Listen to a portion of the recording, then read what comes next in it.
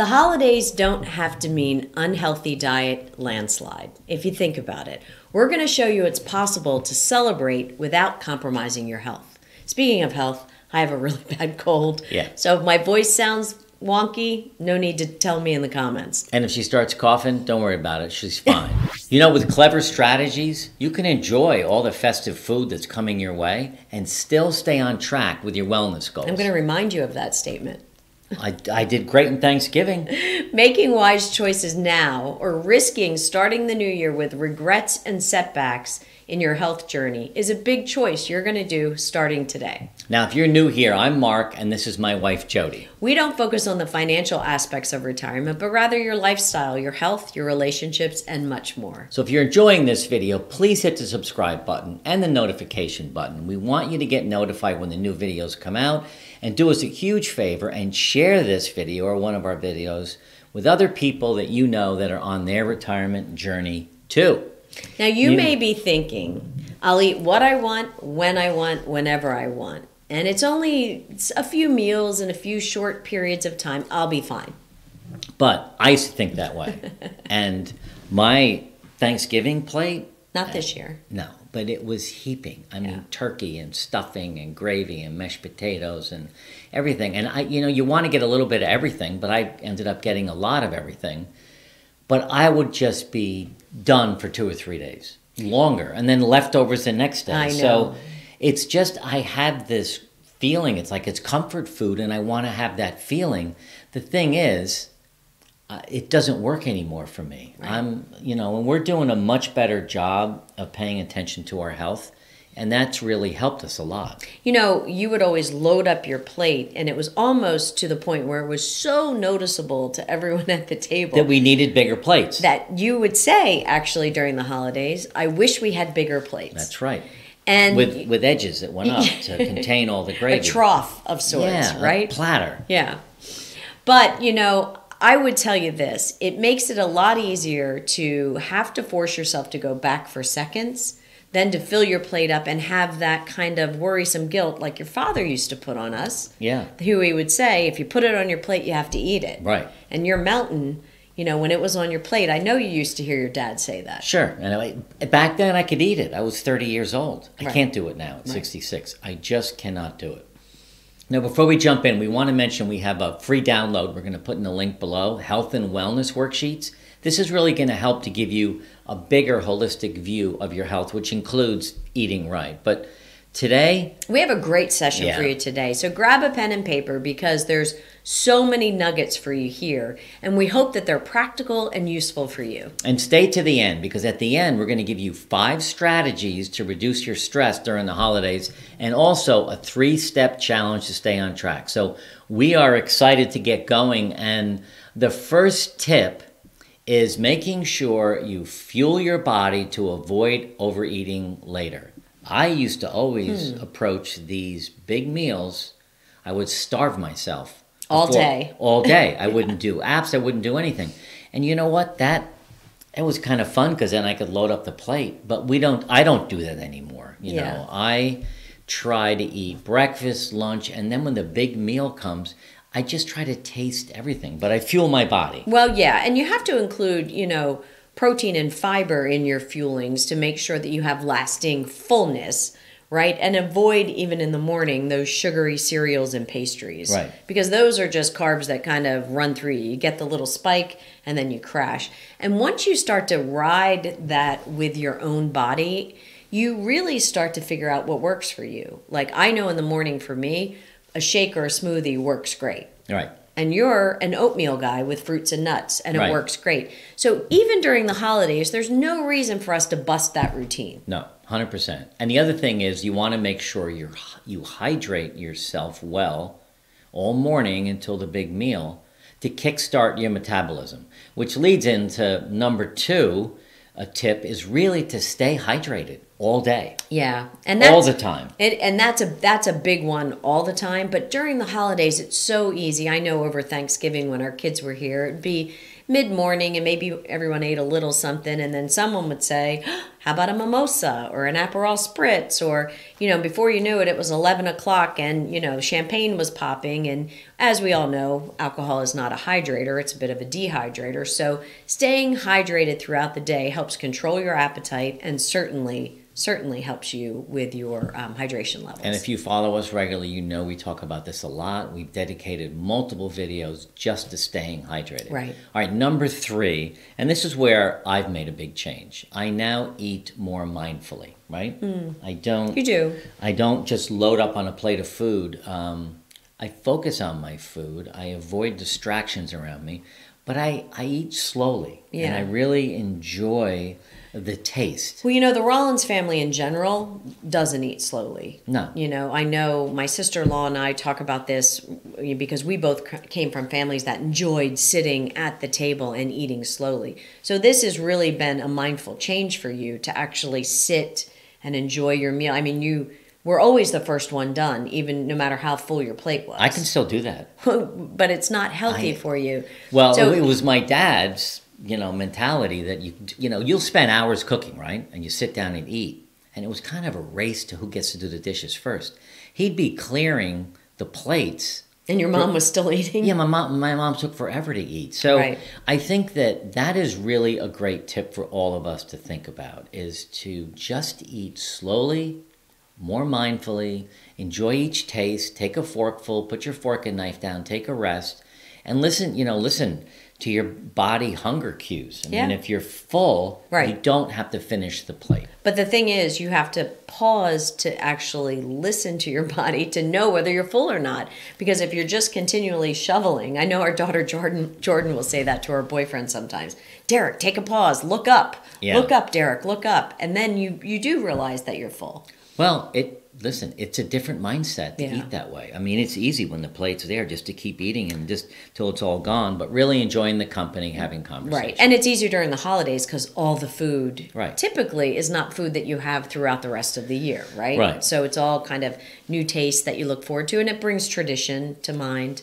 All right, so snacking. We all are big. And I'm a big snacker and treats. So the 4th tip is really to choose your snacks and your treats wisely. Yeah, right? I mean, avoid wasting your calories on, unappealing options, right? Allowing yourself a few indulgences without a lot of guilt.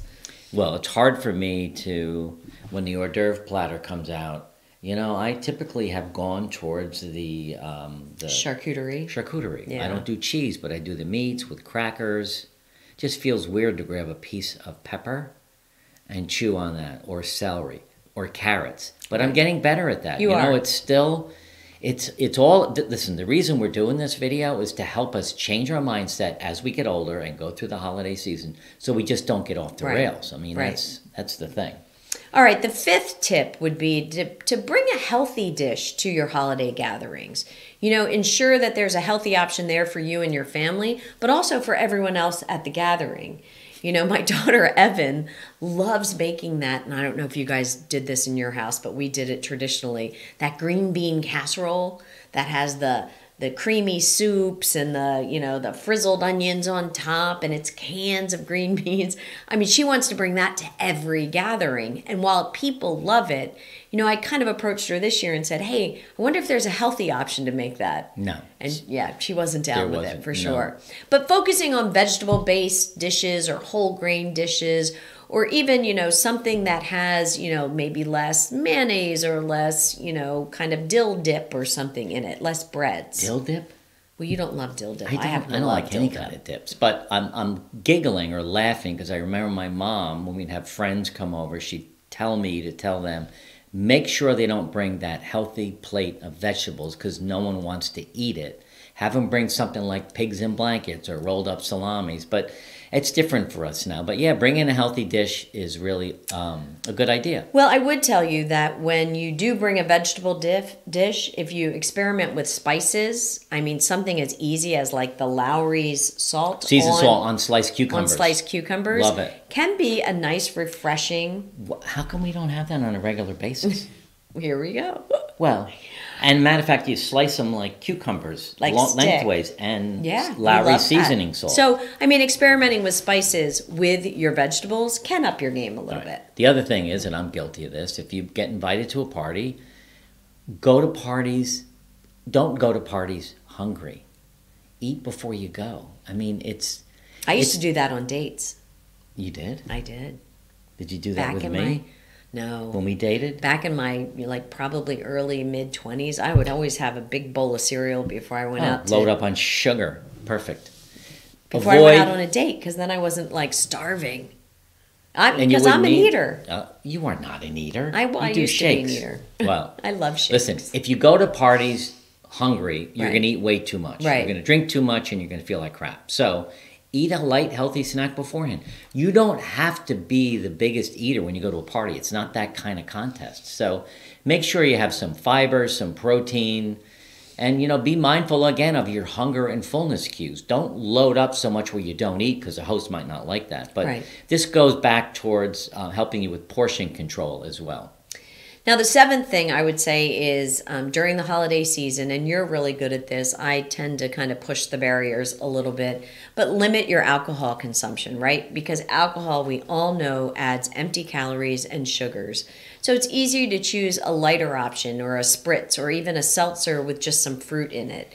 Some sort of alternative to an alcoholic drink. I mean, it's fun to celebrate, certainly New Year's Eve, pop the cork, Sure. Have a glass of champagne. But just remember, you want to make sure that you limit the alcohol, because alcohol can actually kind of be a gateway to different foods. Like for me, for example, I love a good margarita, but that's a gateway to chips and guac and salsa and queso. And I mean, that's my gateway. Well, that's the whole thing here. You get out of control. You do. So if you can...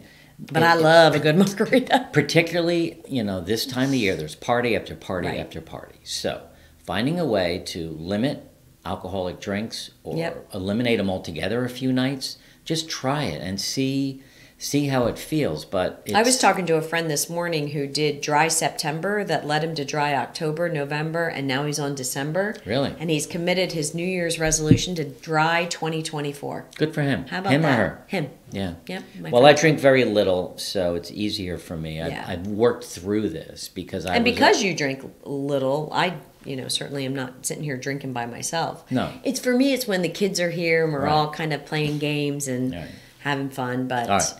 Portion control, which we've touched on a bit. We did. We don't have to beat this up again, but that's been big for me. The thing that you did for us, just the two of us when we have meals now, is we use the smaller plates. Right. And I had to get used to that, because I always was brought up on, 8, 9, 10-inch plates to load it up. Now we have a small plate. And honestly, if I fill that, I'm pretty much full. But if I am hungry, I can go back. So, and the other thing we do is not just the amount of food, but what was the thing about the color? Well, as much color as you can put on your plate with different vegetables. Right.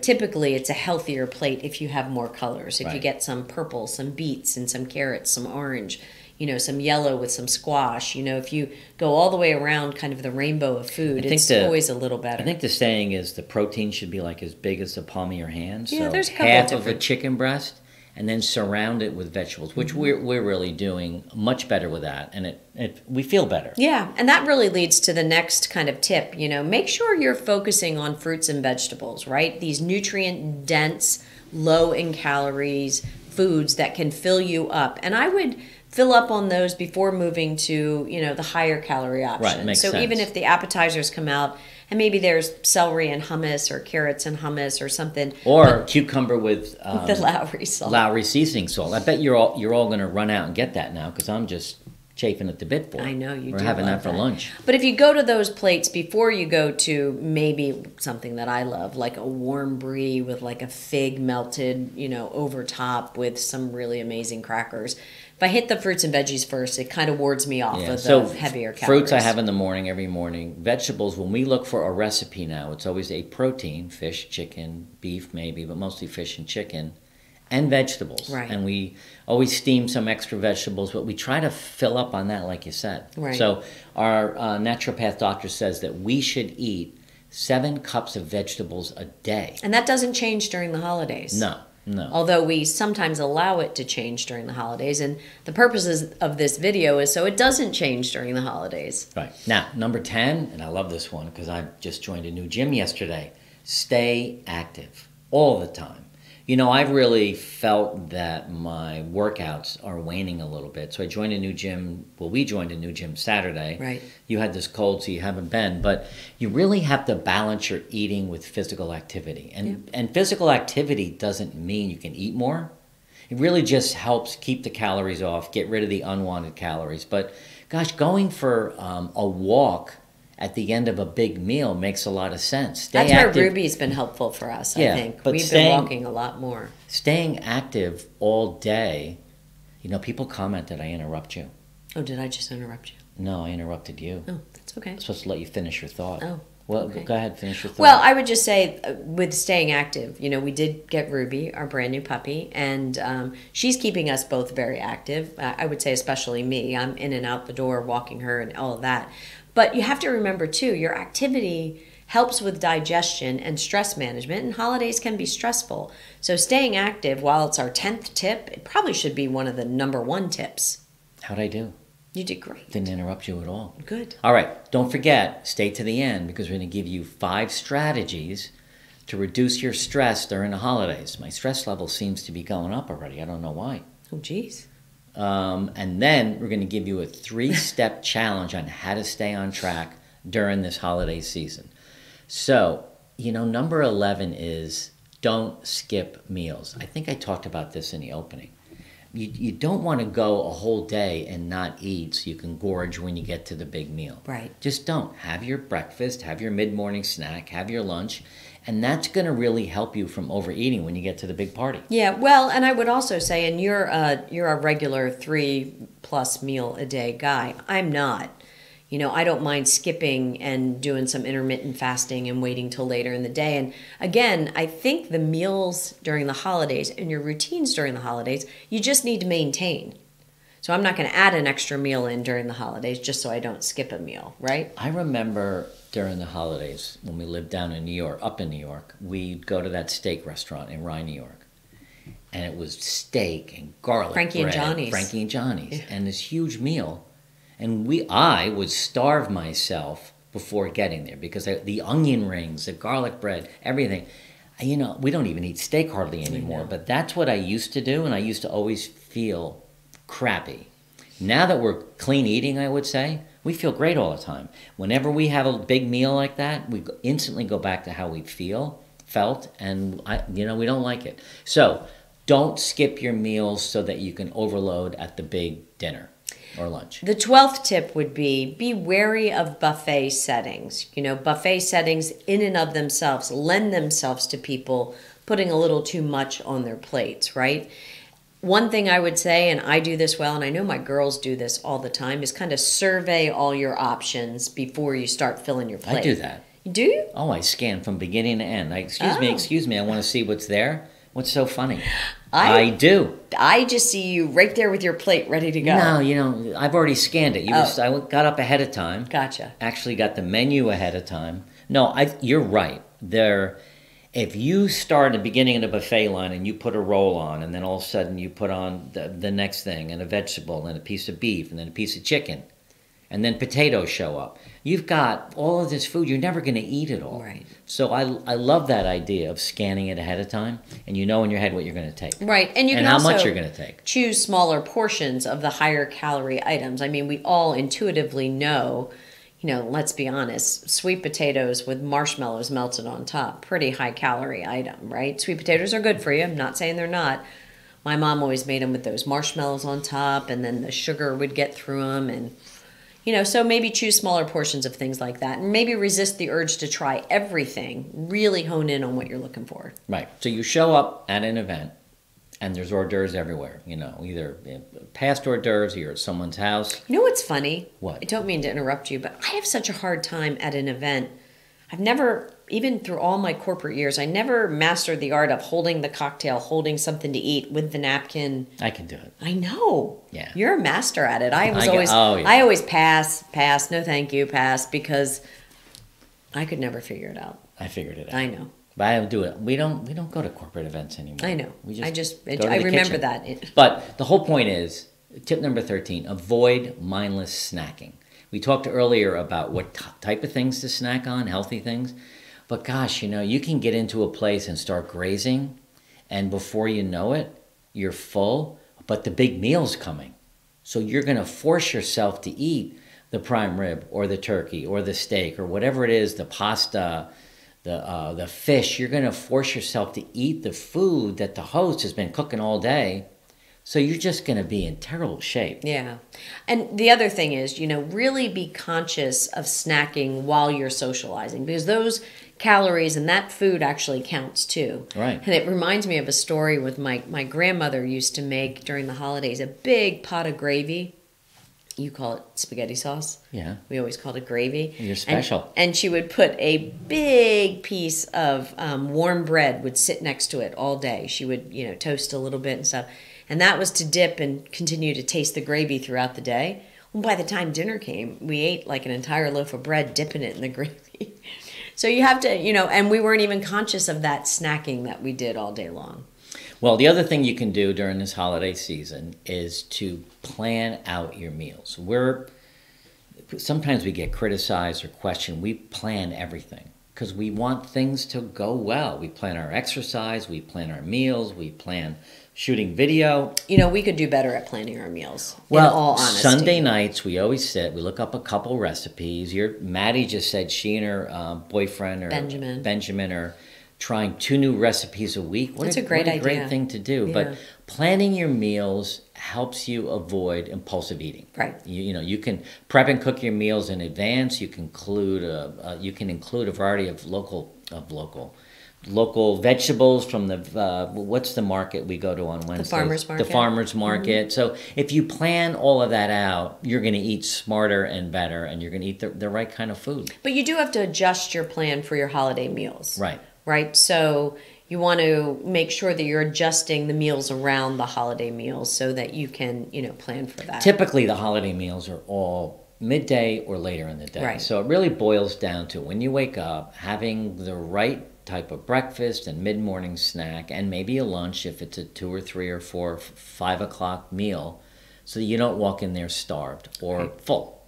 All right. So the 15th thing I would say is, and this one bodes to me really well, is watch out for liquid calories, not just alcoholic liquid calories, but beverages like eggnogs or lattes or, things like that you don't drink any other time of year that taste so good during the holidays. I interrupted her. Sorry. I know. Do you like eggnog? No. When my kids were little, this is kind of funny. They couldn't, for some reason, say eggnog. So to this day, my 3 girls call eggnog knick-knock. Okay. They're like, knick-knock. Hey, is there any knick-knock? And nobody else knows what they're talking about. But for some reason, they couldn't say But there's eggnog. a temptation to go and try these special drinks that people have that got high sugar, high calories that you really don't need. That's exactly right. Again, throughout the day, knick-knock. when you're at the party, drinking a lot of water makes a lot of sense. If you're going to have an eggnog or a knick-knock, have water before and after it to dilute it a little bit. Right. Another really important tip during this holiday season is make sure you're getting enough sleep. And we talk about sleep all the time. Yeah. Probably exercise and sleep are 2 of the things that really are critical to us. But if you have a lack of sleep, it's going to lead to poor eating choices because you're tired, your head's not really clear, and you're hungry, right? Right. You really should aim for 7 to 8 hours. Everyone is certainly different, but of quality sleep. Establishing a regular sleep routine and avoid your heavy meals close to bedtime. Like you said, a lot of people move their holiday heavy meal, either midday or a little bit. 4 or 5. Yeah, so it's a little bit earlier. But remember, your sleep affects your metabolism and your appetite regulation. So sleep is a priority during the holidays, as crazy as it all gets. And if you're the host and you're in charge of when you're going to eat, make it 4 or 5 o'clock. Don't make it or 8 3 but don't make it 8 or 9 o'clock at night. If you sit down to eat at 9, you're not finished till 11, and you're going to be a mess for days. So really trying to build it around your sleep is really, really important. Okay, the 17th tip that we would say is try to really manage your stress levels. You know, stress can lead to emotional eating. We've all been there. We've seen it through the holidays and even other times throughout the year. So find ways to manage your stress, either through meditation or, for me, it's my yoga practice. You know, stay connected to your supportive family and friends and take time for yourself to relax. You know, managing your stress levels is really important during the holidays. We're going to give you tips at the end, so make sure you stay for that. I think we have 3 really good tips to manage your stress, but this was always a problem for me. When I would get stressed out or anxious or feel behind or whatever it is, it would lead me to have an Oreo cookie or a chocolate chip cookie, which are not allowed in the house anymore. Or fried chicken. Yeah, I don't do that anymore either. But I used to. That was the thing that when I was stressed, I would say, gosh, if I can have some of my comfort food, I'll feel better. Yeah. And frankly, now when I have comfort food, I don't feel better. So I've kind of worked through that. But I think it's a really good tip. The other thing is you really need to be kind to yourself. And what do we mean by that? Well, that's, a lot of things. But number one, if you do lose it or you plan on, you're going to someone's house and they cook the best prime rib or the best baked potatoes or whatever it is, just indulge. And don't be so hard on yourself. Just do it and get over it and don't lament about it, because you're really trying to focus on long-term habits, not short-term slip-ups. Right. And, you have to practice some self-compassion and learn from your setbacks and then move on, and then celebrate your next first healthy choice. I like that. Right? It's a good idea. All right. The 19th thing is to set realistic goals. Setting achievable goals for the holiday season is going to make you win, win, win. So focus on maintaining your weight rather than maybe losing weight. Just maintain. And keep track of your eating and exercise habits. Celebrate your small victories and then adjust if you need more motivation. Yeah, I think that's a good point. I mean, you need to set realistic goals for the food you're going to eat, the company you're going to be with, how much you're going to drink. If you're going to have wine, how much wine are you having? If you have a designated driver, that always bodes to you saying, well, it doesn't really matter how much I drink because I don't have to drive. But really just being realistic about what it is that's going to happen at that meal over the next week, the next 10 days. I know Evan and Hayden are coming down for New Year's weekend. We're going to do a really good job of planning meals around that 4 or 5 days. New Year's Eve will probably have something really special. Right? I hope so. Yeah, that'd be great. So, all right, the 20th and last tip we're going to give you before we move into some strategies is to reflect on your eating habits. Be mindful of why and how you eat. Maybe even keep a food journal if it's helpful, and reflect on your relationship with food. Don't use the holidays as the time to just let everything loose. Use the holidays as a learning experience on your eating habits. Yeah, I like this. So, reflecting afterwards, we just spent a whole couple hours reflecting on how our Thanksgiving went with all the kids who were down here. 5 of our 6 kids were here.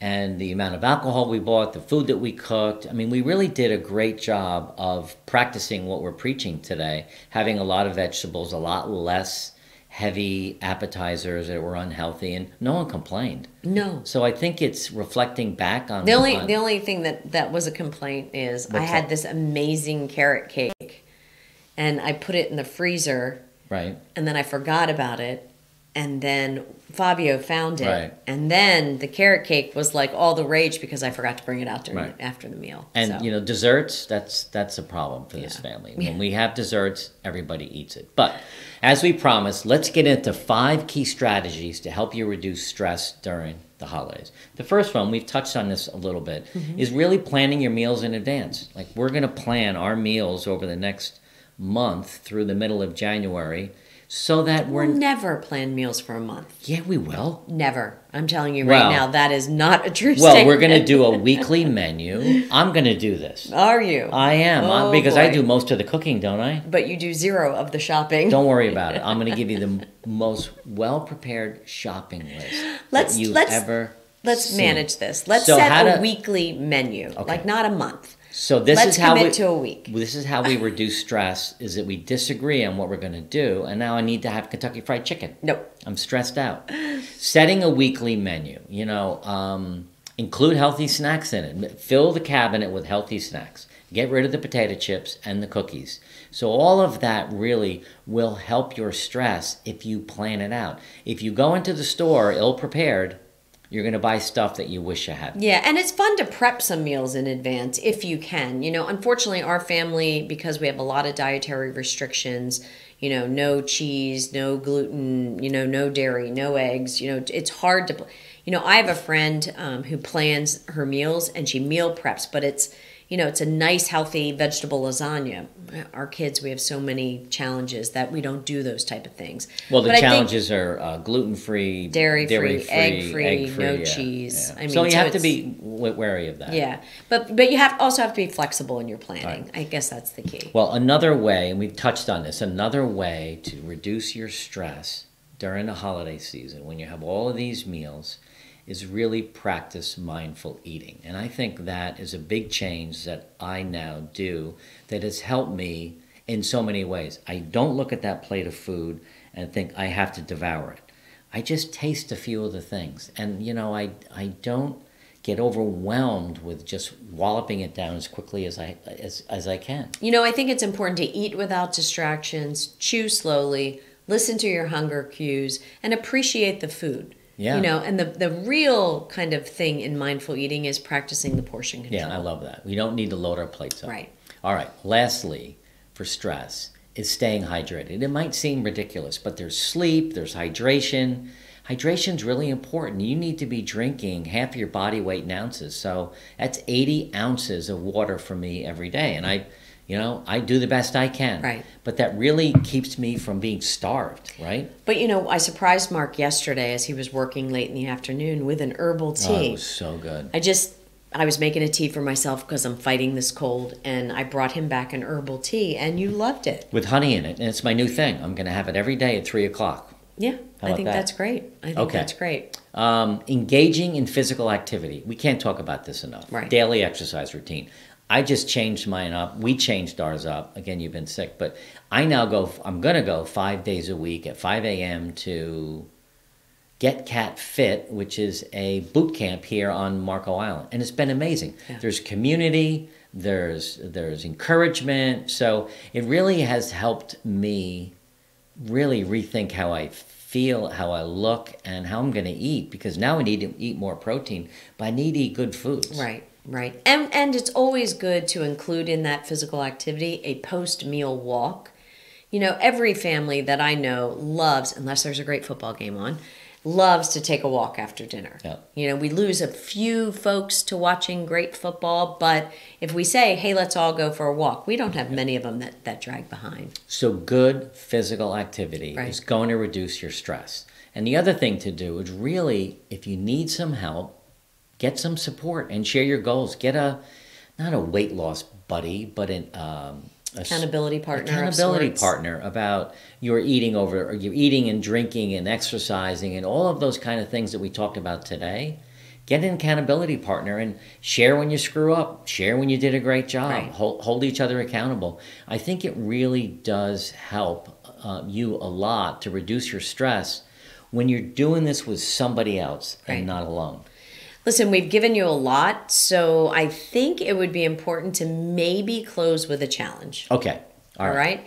Implementing some of these strategies can create a more relaxed and enjoyable eating experience during the holiday season. And that will help you with better health and well-being as you roll into the new year. So hopefully you took some notes. Yep. There were 20 tips and 5 strategies. And here's a call to action for you. Implement one tip each day.